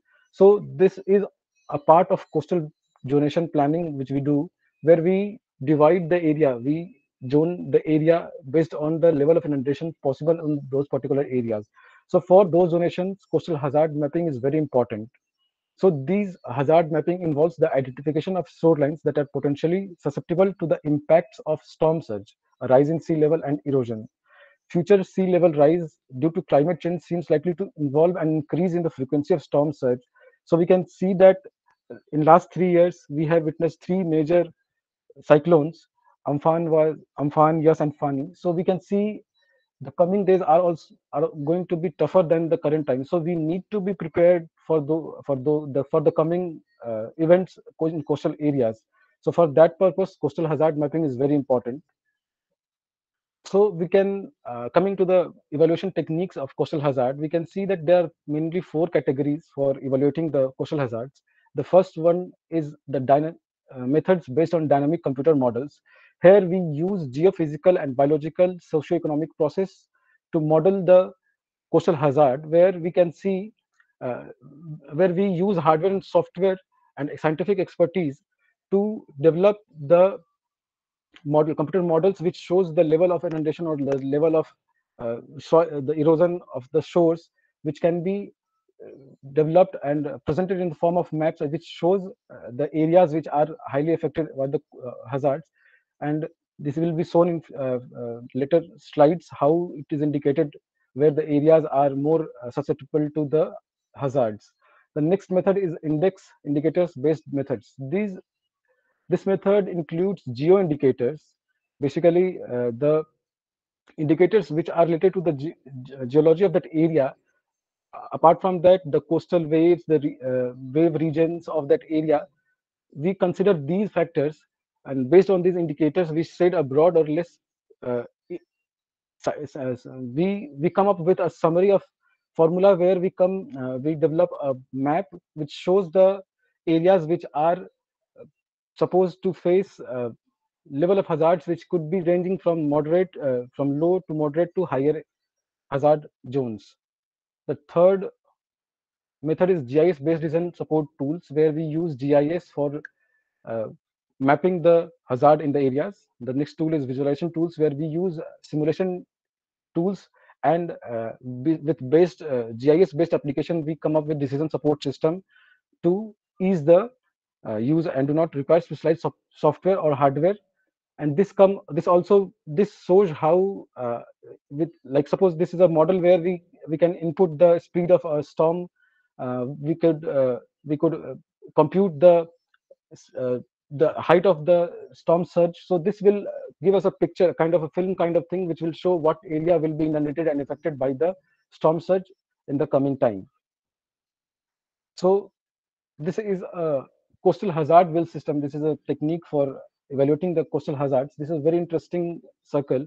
If you could see, there are concentric circles showing different things here. So the innermost circle shows the coastal classification, which could be seen if you all can see. This shows the types of geology present in the shoreline, which includes barrier, delta, uh, sedimentation, coral islands. So these are 6 types of coastal geological features. This is this is for a region named Djibouti, which is situated in South Africa. So we can see how the wave exposure is. So the innermost circle is showing the geological condition of that area. The next circle shows the here you can see the wave exposure, where the areas are either exposed or either moderately exposed or protected. The next circle shows the tidal range, which can be seen in the two colors, where this is tidal range is moderate or higher. The next circle shows the flora and fauna presence in that area. And after that, sediment balance, where we can see balance deficit or balance or surplus could be seen here. After that, storm climate in that area is there or not, could be seen in yes or no, seen here in this concentric circle. After that, we can see the ecosystem disruption in the next circle, which is noted in 1 2 3 4 5, 1 being the lowest and 4 being the highest. After that, gradual inundation in that area, storm water intrusion in those areas, erosion and flooding. So this is a circle showing how each coastal area of each type is facing which kind of hazard in that area, and what is the size and what is the extent of that hazard in that area. Coming to the next slide. So depending on the data availability and accuracy requirements, the CSW, the coastal hazard wheel, can be applied at 3 different assessment steps. The first step is that it is designed for hazard assessment where data availability and accuracy requirements are relatively low. So these steps can generally be implemented based on the remote sensing and publicly available data, and is useful for hazard screening and for getting an initial picture of the hazard present in cost-efficient manner. So a good thing about this method is it's a cost-effective cost-effective procedure. This can be used in areas where the data is low and accuracy is low. The next step is that with where we have moderate accuracy, this data can be used for field verification of the data obtained through remotely sensing and public data sources. So this could be used also in very scarce data and very less accurate data also. So and the third step is that that is designed for hazard assessment with high and locally focused accuracy, and this step requires systematic and detailed field assessments at local level. Talking about uh, talking about the preparatory data collection needed for this method is data for geological layout. As we talked about, the most inner the core circle, that is for geological layout, we need to have that. The next circle was talking about the wave exposure, what was the wave exposure of that area. Again, after that, tidal range in that area, data for flora and fauna is needed, which was shown in the next concentric circle, where we see what is the if there is presence of flora and fauna in that area, and what is the condition of that flora and fauna in that area. After that, we need to study the sediment balance, which is shown in the next concentric circle, where we see if that area is deficit in sediment, or it is in abundance or surplus in that area or not. After that, we need data for climate, storm climate. This can be seen in this circle.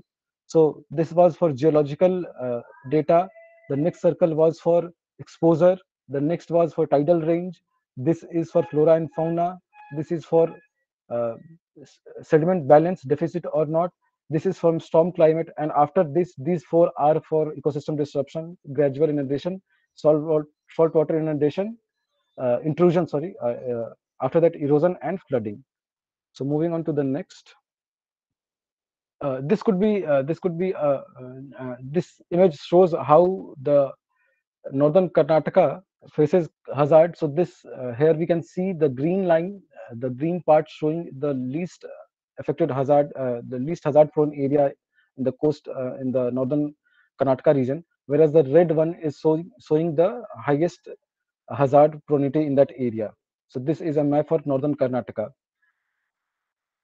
On a global on a global picture, we can see how the coasts are facing which type of which level of hazard exposure in their area. So we can see the uh, the eastern part of India, especially the Orissa and West Bengal and Bangladesh area, is deep in red, which indicates very high level of coastal hazard.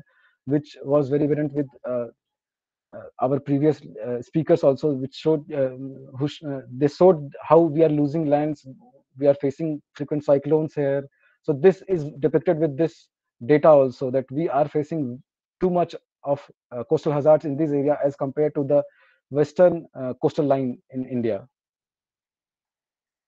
The next method is coastal vulnerability assessment using geo-indicators. So as I was talking earlier, so geo-indicators is a term where geological environmental indicators developed as a tool to assess rapid change in environment and provide measure of ecological health. So there could be, there are total 27 indicators which can be seen here. These all indicators affect somehow the shoreline areas as well as the water bodies. So based on these 27 geo indicators, we developed model to study the coastal hazard in our coastal regions. Yeah. So we can see here the concept of geoindicator identifies a minimum set of parameters that describe short-term environmental dynamics and serve as proxies for all parameters on which process depends. So we can see here the list of geoindicators and what are the specifications for high risk, moderate risk, and low risk thing.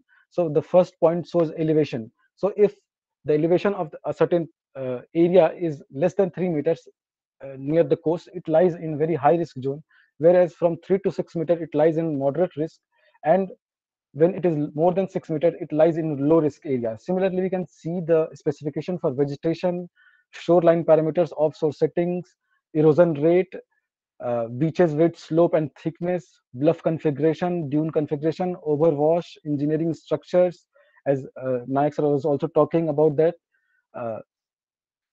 So these indicators helps us to calculate what would be the possible risk in particular area near the coast. So these are a few more indicators we're seeing: drainage soil, other features like open water, lagoon estuaries. Actually, what happens when fresh water mixes with the saline water, we lose fresh water, which is another hazard for us, losing the fresh water. So these all are the indicators, major indicators for preparing the hazard evaluation tool for us. The next is supplementary geo indicators. Those were the main indicators. These are the geo indicators which are supplementing to those indicators in shoreline changes. So the first one is severe erosion, dunes, and we can see the list of the severe erosion and acceleration of long-term stability. So these all are also kept in mind while evaluating the hazard in coastal regions. Moving to the next, we can see these are bluff characters. Bluff characters are, they are not permanent in nature, so they are keep on changing. So we can see here slope angle, which with every flooding situation, we either lose some of the land or we get some sedimentation done at the shoreline. So this slope angle changes. So we can see if over steep or too steep slope angle lies in high risk of failure chances, and the low one lies in the low. So similarly, we can see here that for vegetation, bare, empirical, toppled or rotated vegetation lies in high risk zone, whereas mature, dense and undisturbed lies in the low areas. As we know how we are losing the mangrove forest in Sundarban regions. If it was if it was dense, if it would have been dense, it would have been able to withstand with the high moving wave speed and would have reduced it to the maximum extent. But since these are disturbed because of the climatic change, so the impact of cyclone and flooding, storm surge in Sundarban areas has also increased because we have disturbed the vegetation. So we can see here all the bluff characters for evaluating the coastal hazards. So the next method where we use is multi-scale coastal vulnerability index. So it is a method for its application at regional, national, and local. So it's a very good scale which could be used at regional, national, and local scale all. Earlier scales were either used for local scale or either at a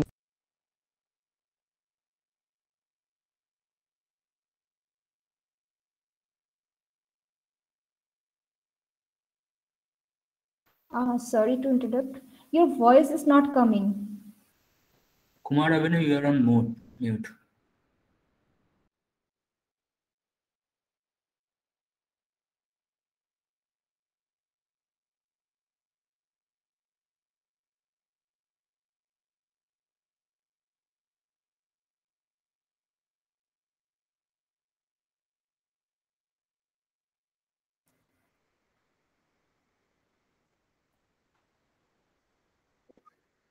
Yeah, am I audible now? Hello?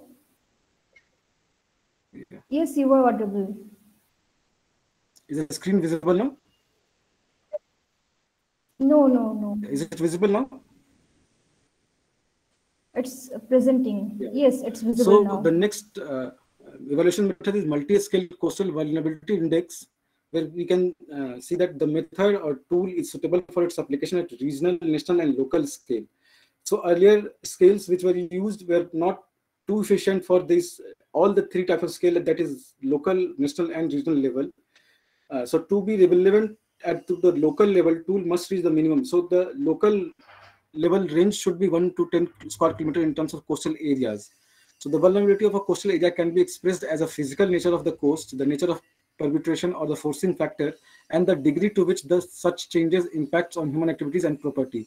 So the vulnerability can be expressed as a function of coastal characteristics, resilience and susceptibility, plus coastal forcing, that is the perturbation, and the social economic factors, which we will discuss in later slides. So the three topics I talked about was, the first one was the characteristics of sub-index describing the resilience, where example, age of population and coastal susceptibility, landform and elevation are one of the major coastal characteristics. So the next is coastal forcing sub-index, which comprises of wave height, tidal range, difference in storm and modal wave height, storm frequency, sea level rise, storms, heavy rainfall.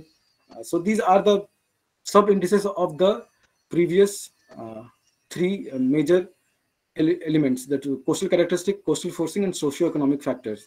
So the third socio-economic sub-index comprises of land cover, total population in that area, cultural heritage in that area, road, rail infrastructure in that area, land use thing, conservation status of that area. So based on these indices, we develop a tool which is known as multi-scale CVI. CVI is Coastal Vulnerability Index method. So the strength of this method of evaluation is that it integrates physical as well as social economic variables. So earlier models, we did not consider socio-economic variables into the calculation of risk in the coastal areas. So three separated sub-indices representing vulnerability can be very much effective in terms of where we are considering all the natural as well as the man-made or the socio-economic aspects for hazard evaluation.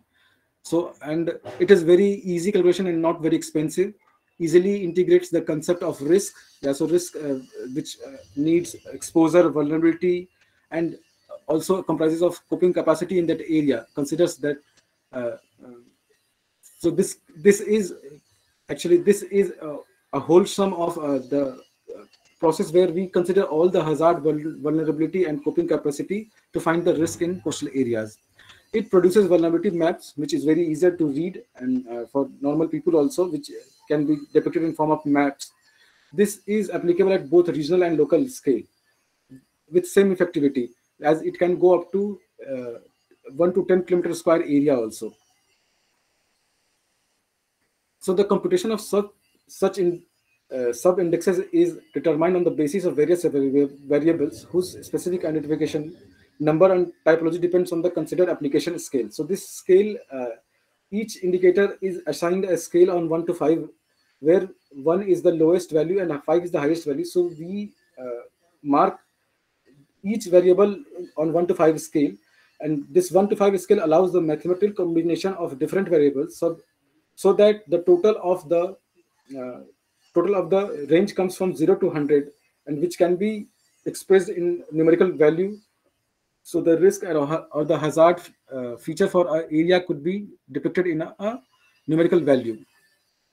So this is the formula for finding the coastal characterization sub-index. So we can see here this NCC stands for number of CC variables. This is coastal characterization. So sum of CC variables minus NCC.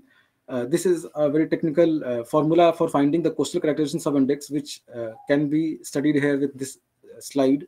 So we can see we are finding coastal characterization sub-index. We are finding coastal forcing sub-index and socio-economic sub-index. So those three topics which I was talking here, these three indexes. So we now can find a numerical value for all these three elements which can be again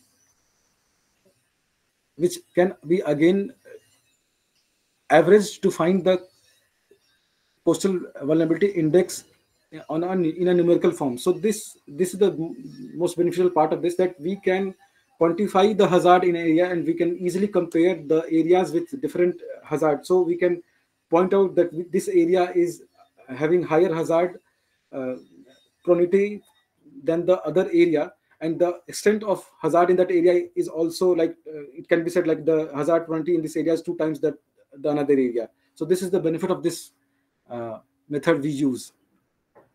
So we can see how these sub-indices are rated on the scale of 1 to 5. So the first is coastal vulnerability variables are landform. So landform, we can see here, the sandy shores and water plains has the highest value for 5, which is the maximum, and hard rock shores are 1. This shows that hard rock shores are very are comparatively low prone to the coastal hazards as compared to sandy shores and water plains. So this is because hard rocks can withstand with the tidal waves, the speed of the waves. The erosion will be less in that area, whereas the sandy shores, they will face major erosion in them. Again, elevation, we can see the areas lying below 5 meters of range are most prone to the coastal hazard in the coastal regions, whereas the areas lying above 30 meters are very less, or say almost not prone to the hazards in coastal areas in normal times, until and unless we face some major cyclone events like we've witnessed in last 3 years.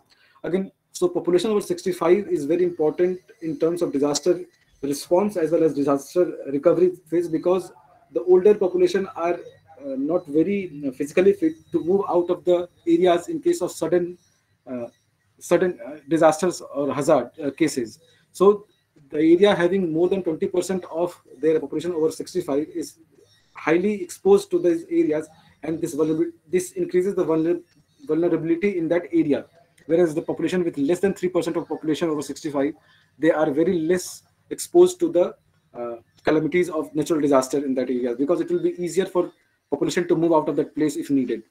Education level is also a very important factor, because if the people are aware of the practices to be followed while before or during and after a cyclone or event like cyclone, it will be reflected in their behavior, how they react to the incident or the hazard. So apart from this, we had this coastal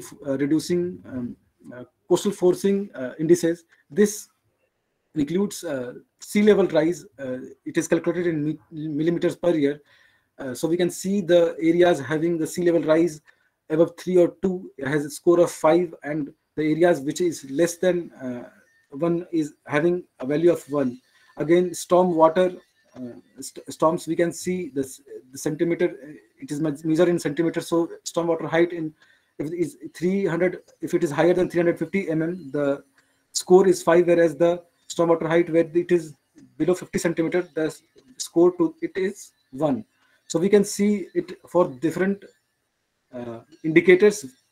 Similarly, for population growth, as we were talking, if area has more than 2% population growth rate, this area will be more dense and will be highly exposed as compared to the area with population growth rate below 1.1%. So based on this, the area with higher population growth rate is given 5, which is more prone to hazard, and whereas the area with less population growth is given 1 point, which is very less prone or exposed to the hazard. So again, tourist arrivals is also one of the major important factor, because we have seen like coastal areas has people where there was a huge loss in terms of economy as well as human life when we had this tsunami event, where people were on the coastline and they couldn't get out of the shores on time, and it resulted in huge loss of life. The next one is coastal exposure, where we see land cover. So it is very clear from the chart that urban areas which are dense, which has higher population density, it has more structures, the areas are highly crowded, so it will be more prone to the coastal hazard. So it is given a score of 5, whereas bare area, which is basically open land and there is only vegetation or something, so it is less affected with the coastal hazard. So the score is given to is 1. Again, very similar fashion, population density is also an important thing to be kept in mind while evaluating the coastal hazard. So population density, where it is more than 250, it is given a score of 5, whereas the population density, the area with population density less than 25 population per square kilometer is given a score of 1. This indicates that this is less prone to the hazard.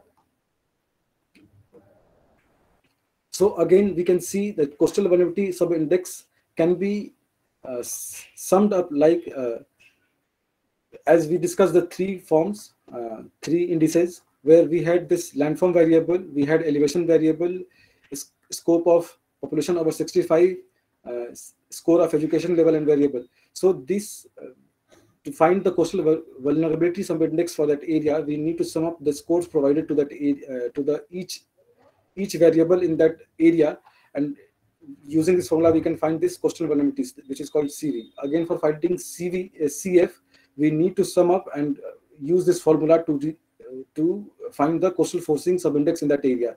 Similarly, in the similar fashion, we need to find CE for that area, and with this 3 CV, CF, and CE indexes, we can find the coastal risk index for that area. So this value will give us a mathematical or a quantitative value for each area, and this can be depicted in a comparison chart, that this area has higher CRI and this area has lower CRI, as well as it can be directly compared which area needs to be focused and needs more interventions and more investment to be done in order to reduce the coastal hazard.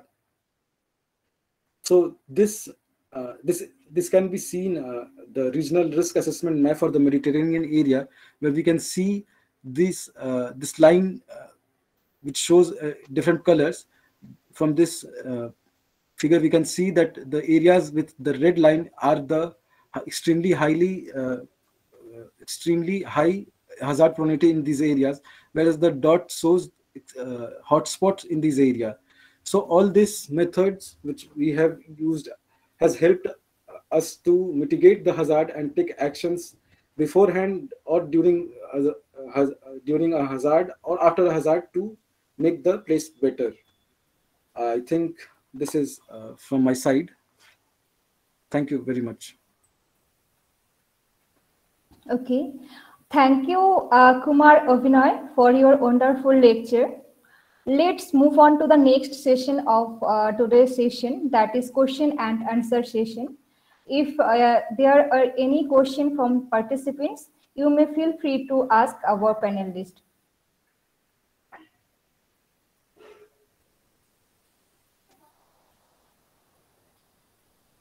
Is there any query?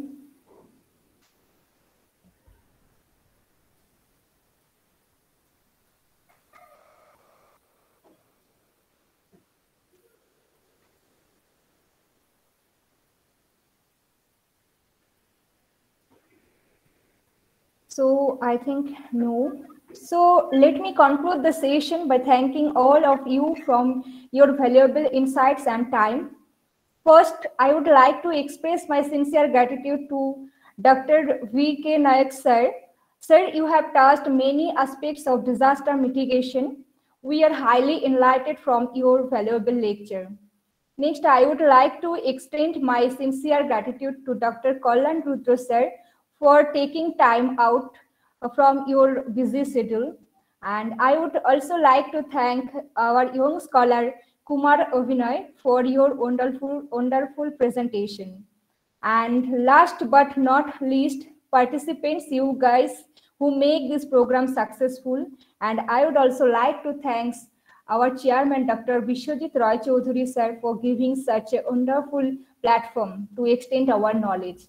Thank you, everyone. Thank you so much.